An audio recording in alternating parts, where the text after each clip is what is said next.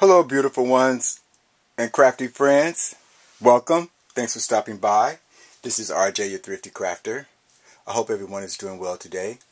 I'm here to share with you today one of my Valentine's Day cards for my Valentine's Day card series of 2018. And I also wanted to share a suggestion that I always kind of notice that when I see a lot of the lady crafters that they never think about the man in their life. Brother, husband, uncle, cousin. So my challenge is for 2018 to all my viewers, followers, and friends, is that when you make one card for your girlfriend, make one for a boyfriend. Alright? Let's get started. So, let me first share with you the products that I use. This particular cards that I use embossing folders because I have a lot of those, and I think it's important to use what you have. And my goal is not to go out and buy anything, is to use what I already have in my stash. So here we go.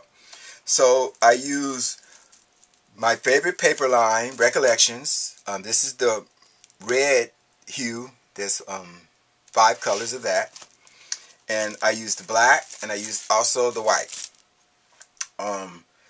In my first card, which I'm going to share with you, is for the ladies. That was my intent.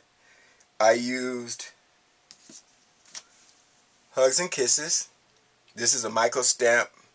It says 2015 on it. It may have been 2014, or it could be last year. And I use my Spellbinders. This one is called Fleur de Lis Squares.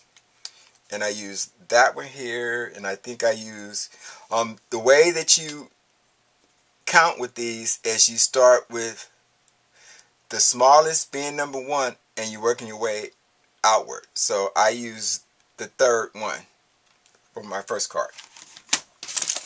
Now let me share with you my card. So here's my first card.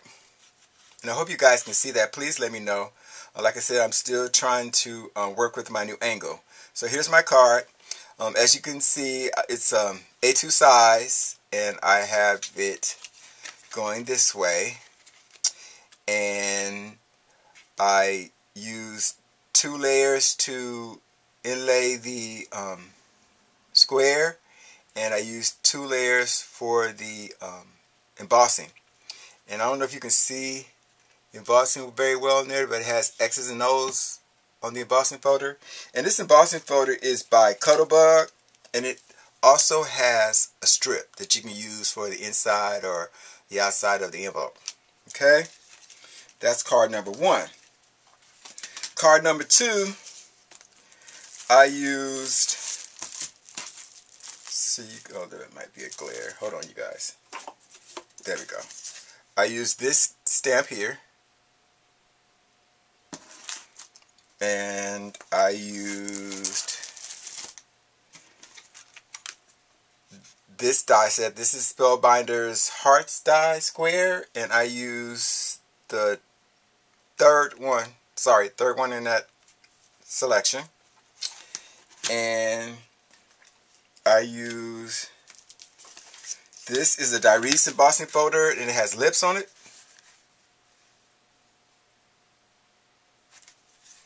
And here is my finished card. If you go onto my blog, which I will post in the description, and I will leave the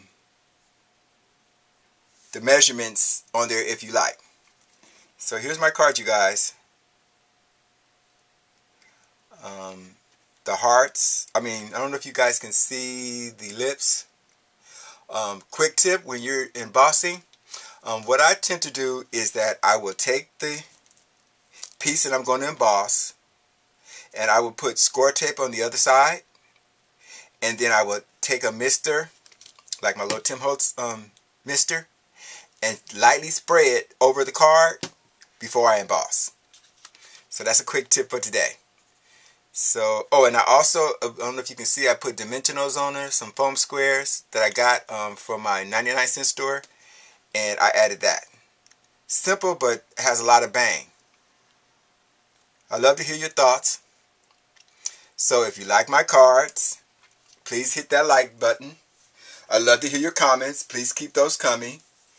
If you'd like to have more content, please check my description box for my social media. And also hit that bell in your right corner, and it will give you updates when I post videos. Thank you so much, everyone, for taking the time to stop by today. As always in party, I wish you peace, love, and blessings. Until next time, take care. Bye for now.